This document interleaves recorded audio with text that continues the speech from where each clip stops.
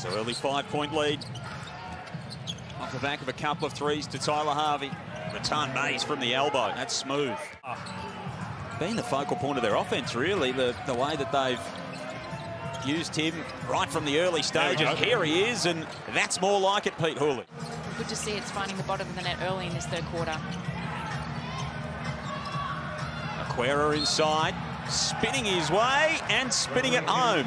Goes on, and I've kind of seen that throughout the NBL. It's the mention what the NBL is when you're a young guy, you're coming in. Defensively, Illawarra is still in the pocket of Chris Goulding, and that's where it's advantageous for them to put Chris on the weak side to allow what's happening on the strong side action, because we know they're not going to get any help from his player. Here's Aquera in the open court. Look out.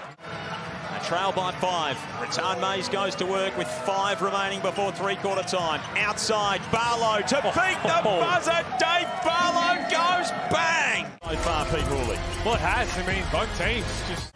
They've won one final quarter for the entire season, and Illawarra have only won one as well. Well, that definitely matters. That's a great pass. Aquera takes it inside and soars to the hoop.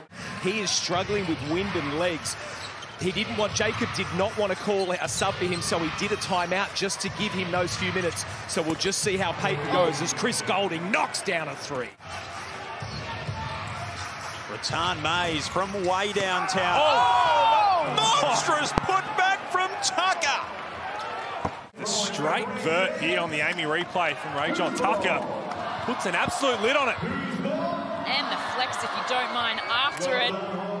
I would flex too if I could get up that high. Holy bouncy. Head above the ring. He's a smart operator. Return Mays.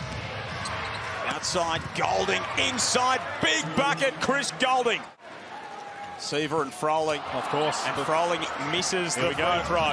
Trap yourself in. 60% free throw shooter in his career. 10 seconds remaining. Return Mays. Trap yourself in.